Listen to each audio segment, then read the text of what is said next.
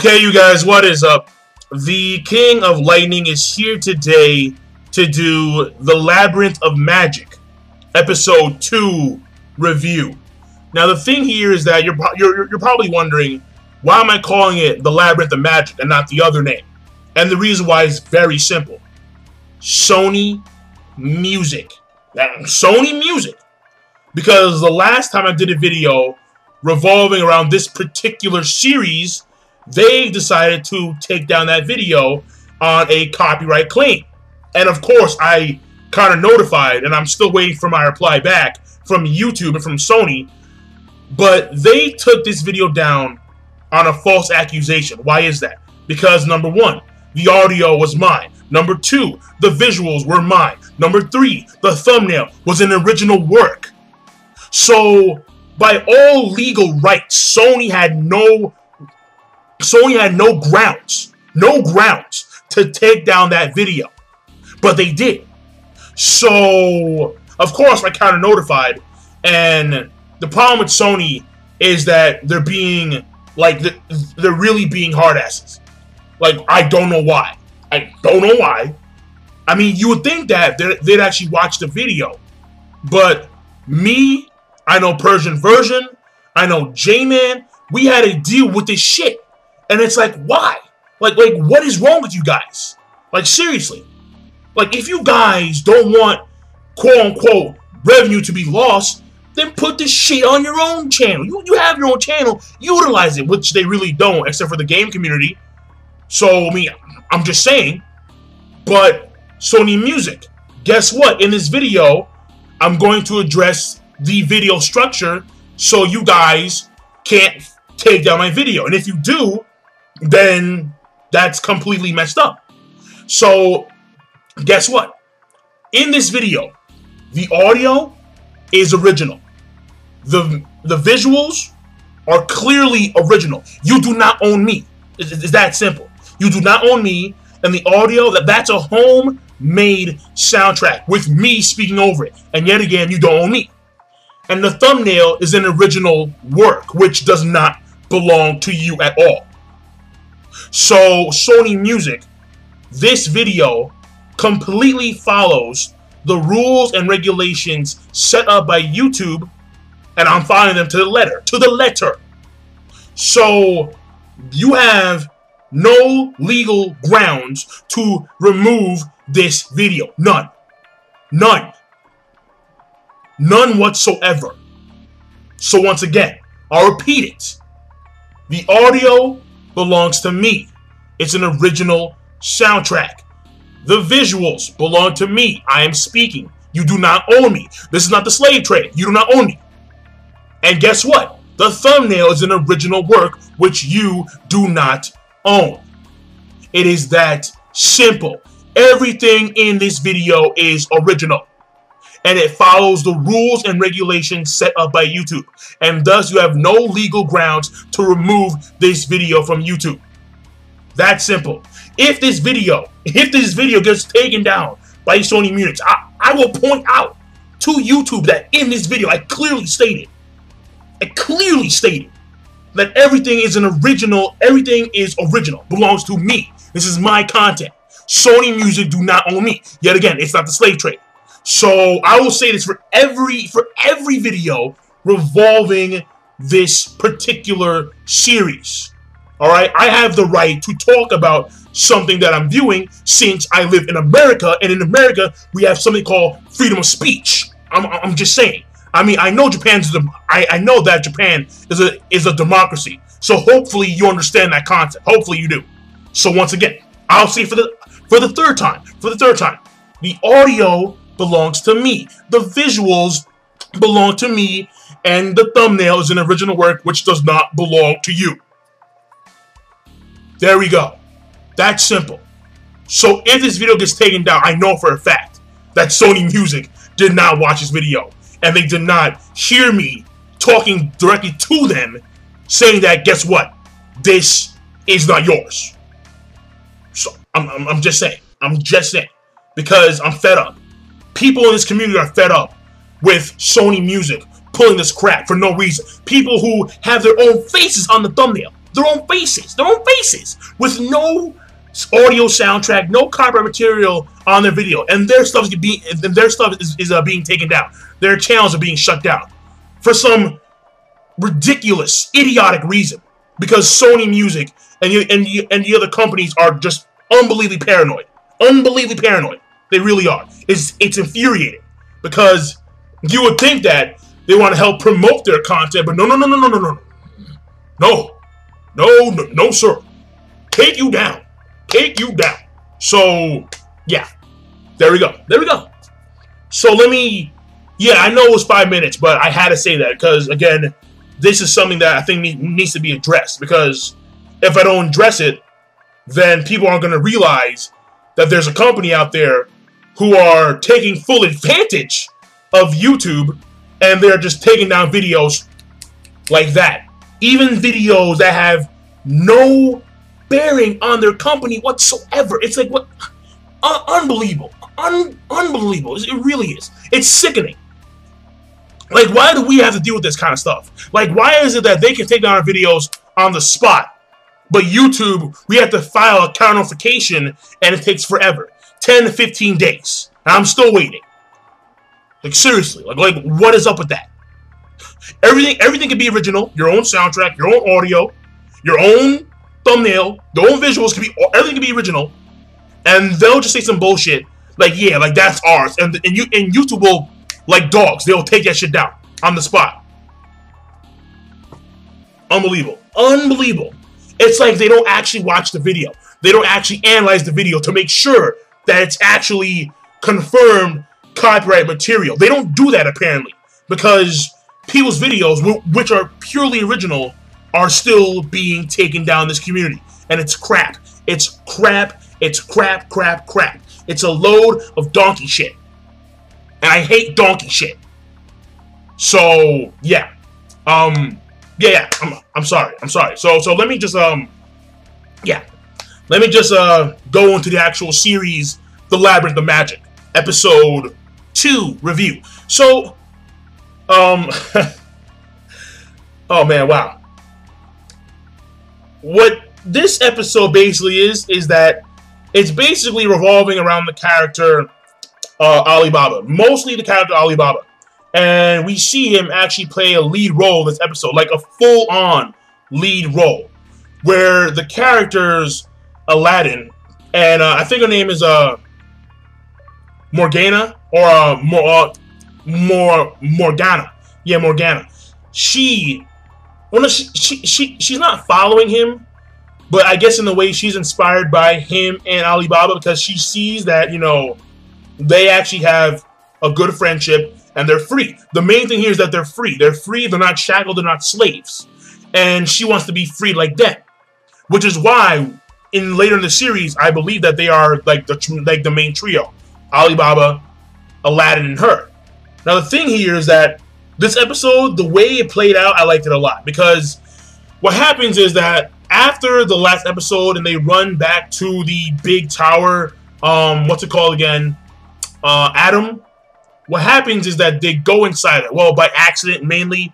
I mean, they were going inside it anyway, but what happened was that Aladdin kind of he kind of passed out and then bumped into Alibaba, and thus they got sucked inside the tower. And this, I think, is very key. Very, very key. What happened is that they got sucked in. And then all of a sudden, Alibaba appears to be facing a planet. And that caught my attention. That caught my attention real quick, because it looked like a legitimate planet with like these rays of light sticking out of it. And then one of the rays of light focused on Alibaba and Aladdin, and then they get sucked inside the labyrinth. The, like the actual labyrinth. And then he wakes up, he finds himself in this pool, which winds up igniting on fire, and he saves Aladdin just in time. And what happened is that throughout the course of the episode, we see Aladdin struggle, do his thing without Alibaba, because usually Alibaba, flip it around, all right, flip it around. We see Alibaba struggle without Aladdin, because usually Aladdin's always there for him to help him out, but we see that Alibaba is in fact not useless whatsoever. I mean, it was sort of confirmed in the last week's episode, but in this week's episode, it was definitely confirmed that Alibaba is in fact a core member. He is able with like some weird like big like too short to be a short sword, but too small, but too big to be a dagger. It was kind of like a weird blade, but basically, like with this weird blade, he was able to actually fend off these bug-like creatures that were attacking him and Aladdin, and he was actually doing pretty well until these bugs melted down and fused, and then what happened was that they created this larger bug, which of course Aladdin at this point has to step in. And by the way, apparently Aladdin cannot use the creature or the genie, the jinn. Ugo without using his own energy, which means that that's the reason why he eats so much, because he's sustaining energy for both himself and Ugo. So every time he uses Ugo, he has to use energy, and thus that energy translates as him needing more food. So he uses Ugo. Ugo uses like a hidden technique or like an Ogi. He completely destroys his bug, makes a big crater in the ground, and Aladdin passes out. At this point in time, he's pretty much useless. And then we see that Alibaba, he hides Aladdin in some like corner, in some crevice, and they are resting. But then he hears some noise. He hears footsteps. And he looks out and he sees the sheriff, the guy who ran the town outside the tower. He sees him and he has decided to follow Ugo and not Ugo, Aladdin and Alibaba into the labyrinth itself. So now Alibaba knows that he's being hunted down. And what happens is that he turns away, and then bam, here comes Morgana. And she's right there. She's right there watching it. And of course, the sheriff follows instead. And he calls, what's his face? He calls Aladdin Magi, which I'm not too sure is like, I don't know. I don't know. But apparently he is Magi. So we'll see where that leads. Maybe it has a connection with that guy in the opening.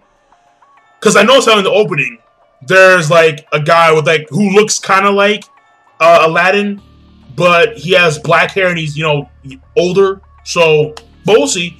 And what happens is that this guy, this sheriff, he is the definition of an asshole. Because the slave, because of course Alibaba tries to prevent him from leaving with Aladdin, but this slave, all right, he tells the slave to, you know, take care of Alibaba. The slave swings, Alibaba dodges very swiftly, and then he has his, you know, dagger, his big dagger, pointed at this guy's neck, and then the sheriff instead decides to repeatedly stab this man in the chest with his sword. Repeated time. Just bam, bam, bam, bam, bam, bam, bam. Just talking as if like this was nothing to him. Because, I mean, of course, like they're slaves. And we see the difference in class between the slaves and the lords. And this lord is literally able to stab this slave in the gut and in the chest repeated times, and the slave can't do a single thing, even though they are in a labyrinth where none of the guards can assist their lord sheriff. No, even still, he won't do shit. I mean, the way I see it is that this girl, Morgana, she can take out the sheriff easy if she really wants to, because this guy does not seem powerful whatsoever. However, she won't. Because she knows his influence outside of the city, and she fears that. Even though she could take him out in this labyrinth, she won't. And that to me is a definite statement that, you know, slaves are like pieces of meat, like shit on the road. And that's crazy stuff. It really is. What happens here is that at this point in time, the sheriff convinces Alibaba to go with him and search for the exit or the gateway. I forgot what it's called, like the Gate of Truth. I'm not too sure. But what happened is that Alibaba actually winds up in this gate called the Dragon Fire Gate, I believe so. and he has to dodge these pillars of fire in order to get to the switch and turn the fire off. He does so because the sheriff is like, you know, he's a dick, and he actually dodges all the fire, which impressed the fuck out of me. And then he opens the switch. As he opens the switch, the sheriff runs through the open gate, as does Morgana and that one slave guy. And then a big fire pillar comes beneath Alibaba, and it appears to incinerate him. And at this point in time, we have to assume that Alibaba's dead. Of course, we know he's not dead since he's the main character, or one of the main characters. But still, you know, at this point in time, we assume that he's dead. Now, the thing is that the sheriff doesn't give a fuck. Magi, Aladdin, he wakes up. And then, at this point, Aladdin is resting, eating his food, while the sheriff and that big slave, they go further along, while Morgana is told to watch Aladdin. And Aladdin and Morgana have this conversation where she reveals her name, and of course she reveals her homeland, which apparently is some dark country, which, by the way, is not actually like a dark country. More or less, it's an underdeveloped country where they don't really require on technology. They're more one with nature. She explained how it was like a very vast continent with a lot of large animals. The sky was always bright and shining. You know, lush grasses, plains, you know, yada yada. So basically, in a sense, kind of like Africa, where in a sense Africa is more underdeveloped than a majority of the United States. So that's the way it is. But yeah, it's that same comparison. It really is, which, you know, defines the slave statement even further, because in real life, the slaves came from Africa, and in this case, the slaves came from the Dark Continent, which I forgot the exact name for it, but I'll remember next week. And the thing that we can see here is that she really does not want to be here. Obviously, like, no shit. And Aladdin is reinforcing the statement that, you know, I can free you. I have the power to do so. But she, again, fears the influence and the power of the sheriff. She informs Aladdin that Alibaba's dead. Alibaba, and then Aladdin looks up. Alibaba's right above him on some tower. He's like, fucking, yeah. I'm like, he's right above him, just chilling. And Aladdin's like, yeah, I guess he is dead. Like, it was very strange. So he played it as if like he was dead.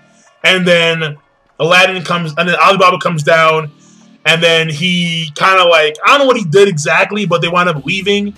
I think he grabbed something. I'm not sure what happened. But basically, it's like, he comes down, and then he talks somewhere, he says some things to Morgana, and then Aladdin and Alibaba, they both bail. Cause, oh yeah, I forgot, yeah. He finds this, he finds the actual route. Because what happened was, back in the Dragon Gateway, Alibaba, he mistranslated on purpose. Because what happened was, the actual gate itself, the switch itself, was a gate. So he opens the gate, and he goes through the actual legitimate pathway. So what happens is, once the sheriff comes back from fighting all these monsters, well, not the sheriff himself, but his slave is fighting all these weird orange monsters and shit. He comes back. He's like, what the hell? I thought you were dead.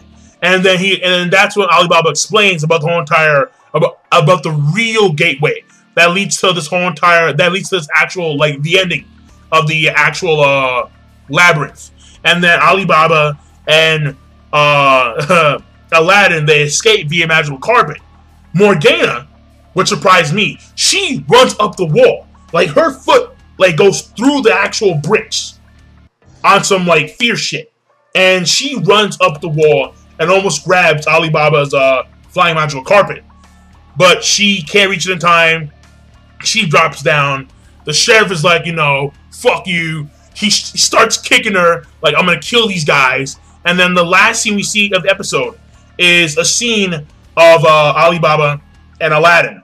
And then they are in front of this gate with that same symbol of the, like, it's the same symbol on Aladdin's flute. Same exact symbol. And they say, open sesame. The gate opens. And what happens here, which I think is very, very, very key, Obviously, what happens here is that the gate opens, the room around them alters into like an actual sky, like an actual outside structure. And then what happens is that we get a bird's eye view of where they are. And this gate is on some big tower, on some weird ring-shaped structure. And beneath it is a city. And that there is the end of the episode. So the thing that I noticed, all right, because in my opinion, like the key things, all right, was at the beginning and at the end. At the beginning, what happened? We see Aladdin and Alibaba, and they're facing what appears to be a planet. They get sucked into the planet via this light.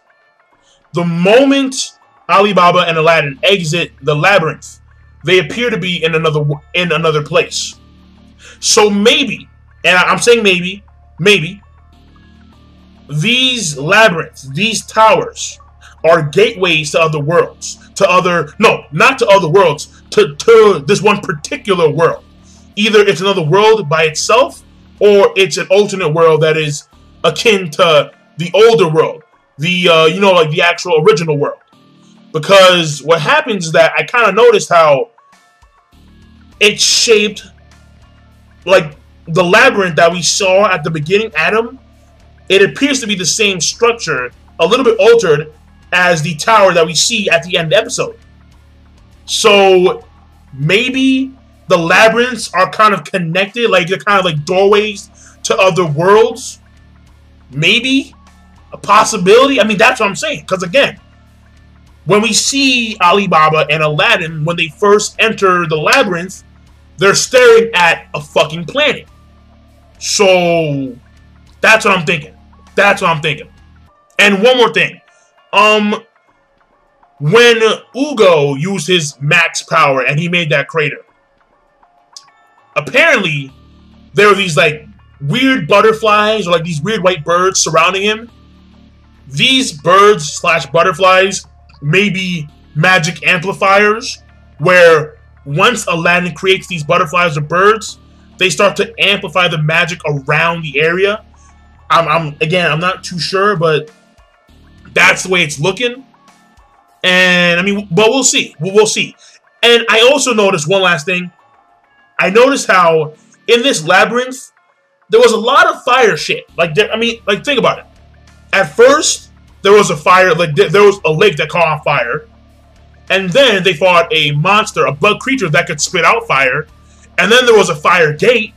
So, and I noticed how in the opening we see Alibaba, and he uses this, and his dagger can use fire. So maybe after this whole entire labyrinth journey, he may have this like fire, like fire maybe added to his actual dagger, his big dagger. So I'm not too sure. I mean, probably. I would think so. I really would. I really would. Because the way I see it is that Morgana, she is a hand-to-hand specialist that uses kind of, like footwork. And she's kind of set, in my opinion, as of right now. Obviously, Aladdin is. And Alibaba, even though he is kind of swift when it comes to his footwork and swordplay, he's not really all that great. So, when they go off an adventure to other labyrinths, he's going to need more skills. So, his fire dagger would make a lot more sense to get now as opposed to later. That's what I'm thinking. So, that being said, I'm done. I'm sorry if this review took a little bit longer than I thought it would, because again, I had to address Sony Music because I'm sick and tired of that crap. I really am. I mean, you would think that they'd actually go over the video itself, review it to see if there's actual legitimate copyright content in that video or based around that video. But the fact that there are people in this community who are suffering because Sony Music do not take the appropriate measures to make sure that all the copyright claims are valid, yeah, it's kind of an issue. It really is. It's infuriating. Like, the way I see it is that they see the title and they're like, oh, take it down. Like what is that? What is that? Like, no. Like that to me is sickening. Because they can do that like that. And YouTube, we need to go through this entire process to try and get our stuff back. There have been YouTube channels taken down because Sony Music have falsified their copyright claims, claiming that this person's video was copyright material, even though it wasn't even close. So, I mean, I'm just saying. It's, yeah. It's a shame. It's a shame. Because Sony Music, if they wanted to end this whole entire quote-unquote copyright frenzy on YouTube, then they could put all the content on their channel, on the Sony channel on YouTube. But they don't. They don't do that. They don't do that. So, but yeah, whatever. I'm done. So I will see you guys later. King of Lightning. Be sure to rate, comment, and subscribe as always.